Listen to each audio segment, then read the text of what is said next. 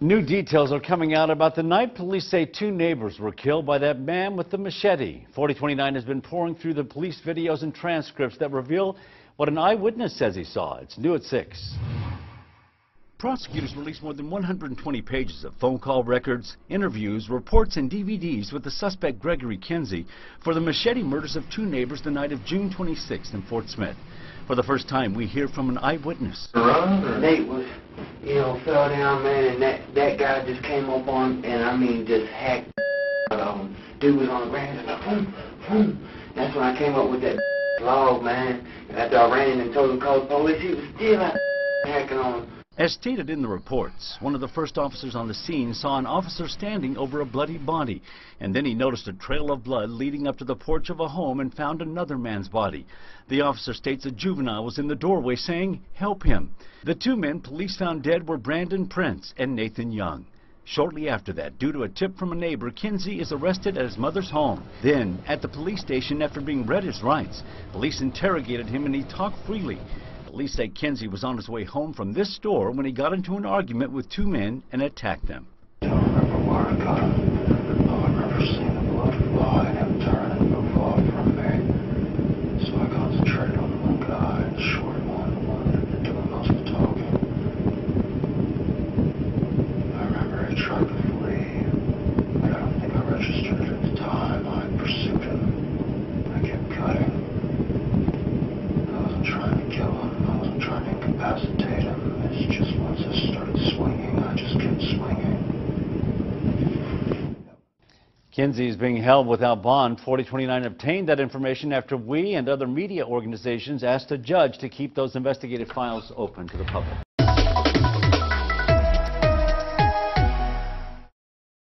We just learned the jury in the Machete murder case will deliberate into the night. Yeah, 4029's Brad Carl is live tonight in Fort Smith, where just minutes ago the judge decided not to recess for the night. Yeah, that's right. The jury started deliberating about 2.5 hours ago, and we just learned the judge ordered those jurors pizza so they can continue working on reaching a verdict. Now, earlier on, we did speak to some of the victims' family members, and for them, they say at this time their emotions are running high. He did murder. My son. And I can't believe it.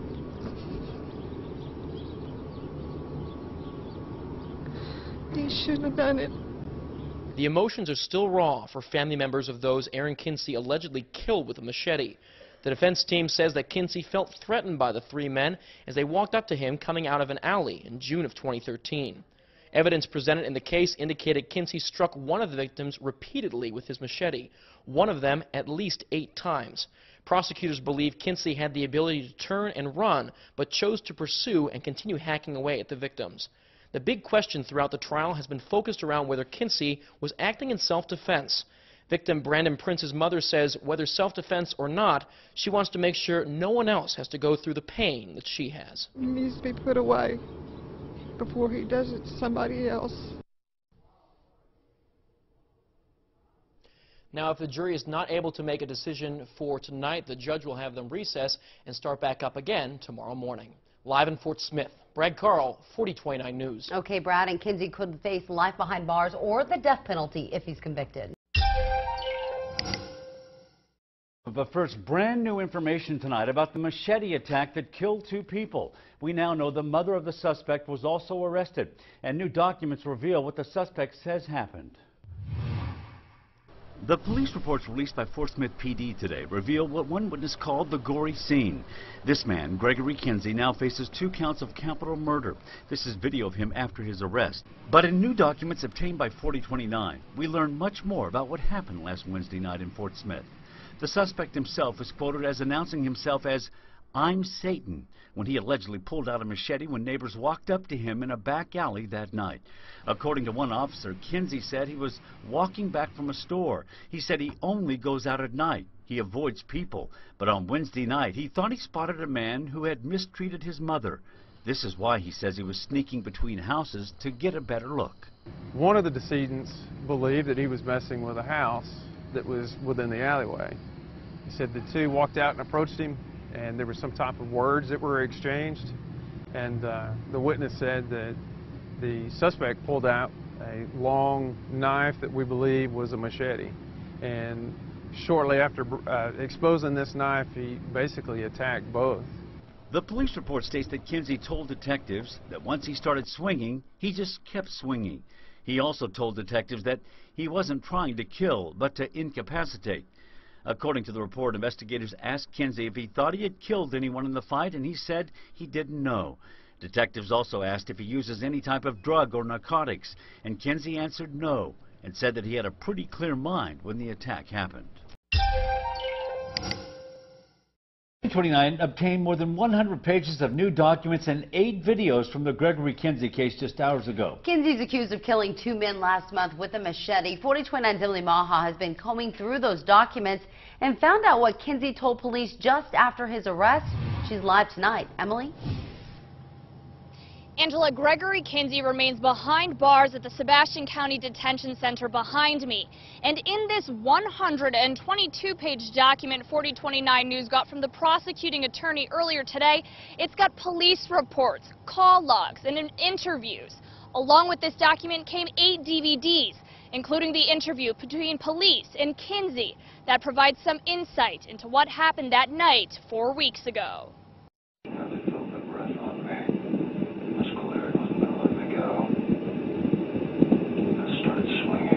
The video you are watching right now is Gregory Kinsey being interviewed by the Fort Smith Police Department just hours after police say he hacked 2 men to death with a machete. How many times total do you think that you swung at him? I don't know. If you had to guess. 6 or 7 maybe. Is that before he went to the ground? I don't remember. I only got him once or twice after he hit the ground. In new documents from Kinsey's case file, it says police found 9 different weapons inside Kinsey's apartment the night of the murder, including 4 machetes. Police say it was an 18-inch machete that they believe is the murder weapon. One police report says the walls of Kinsey's apartment were splattered with blood police say came from self-inflicted wounds. That same report says detectives also found drawings of demonic creatures inside the apartment. You probably had to know in the back of your mind that's going to do some pretty bad damage. Maybe so. If I sharpen it, it's a self-defense weapon. I know a machete seems over the top, but I used to carry a knife until it broke. Also included in the case file is video of Kinsey leaving a local dollar store. You can see him here purchasing toilet paper and tea just moments before the murder. I've asked a couple people, and a couple people are like myself. When they start fighting, their consciousness just takes a back seat. The body does the fighting for them. All they have to do is swing the first blow or receive the first hit. And after that, it's like watching a movie. You're not really doing it, you're just watching. Kinsey is being held without bail tonight. A date for his trial has not yet been set. Reporting live, Emily Maha, 4029 News. And the prosecuting attorney has not announced whether or not he'll seek the death penalty in the case. Now, in that information obtained by 4029 is the 911 call a neighbor made just after the stabbing. She describes one of the victim's injuries to a dispatcher. Somebody just cut his arm. He's bleeding to death. It's really bad. It's 1618 North D. I need somebody here now. Man. Yes. Is he awake? No, he's like asleep or something. I don't know. He's out. I don't know if he's dead or not. Now, the 2 victims were Nathan Young and Brandon Prince. 4029 obtained that call and other documents after we and several other media organizations asked a judge to keep those records unsealed and available to the public. Well, the man accused of killing 2 people with a machete back in June is now facing the death penalty. 4029's Emily Maha sat down with a legal expert to find out what happens next and how there could be some problems if he's sentenced to death. That's new tonight. This is the letter the prosecuting attorney sent to the circuit court. And in this letter, it says the prosecution is going to seek the death penalty against Gregory Kinsey. I sat down with a legal expert who tells me it's not unusual to see the death penalty in this kind of case. For any murder similar to this, I'm not too surprised he's going for the death penalty. Lynn Lisk is an attorney who also teaches at the University of Arkansas Fort Smith. He says while the death penalty is a serious sentence, He is not surprised the prosecuting attorney is seeking it. You don't see a lot of death penalty cases, but in particularly gruesome cases, murder cases, that's what the death penalty is designed for. Lisk says in most cases the prosecutor will not seek the death penalty unless there is strong evidence against the defense. A death penalty case is so difficult to prove that a prosecutor is not going to ask for the death penalty unless he thinks he's got a slam dunk case. He says now Kinsey's attorneys will have to figure out their next plan of action. As a defense lawyer in a death penalty case, the first thing you've got to do is start looking at, what's going to be your strategy to avoid a capital murder conviction. But if Kinsey is convicted of capital murder and sentenced to death, he may never actually be executed. The people that supply the drugs for lethal injection have refused to supply them. We don't have so many, and it's not real clear that even if he's sentenced to death, if we have the ability to actually carry out the penalty. Right now there are 37 inmates on death row. 5 of them are from our area. And the attorney I spoke with earlier today tells me not one of them has an execution date set at this time. Emily Maha, 4029 News.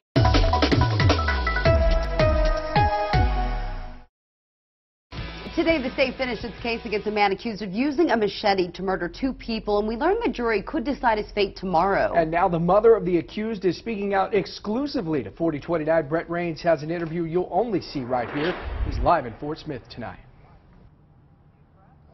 Daniel, this cross is a memorial where the 2 men died.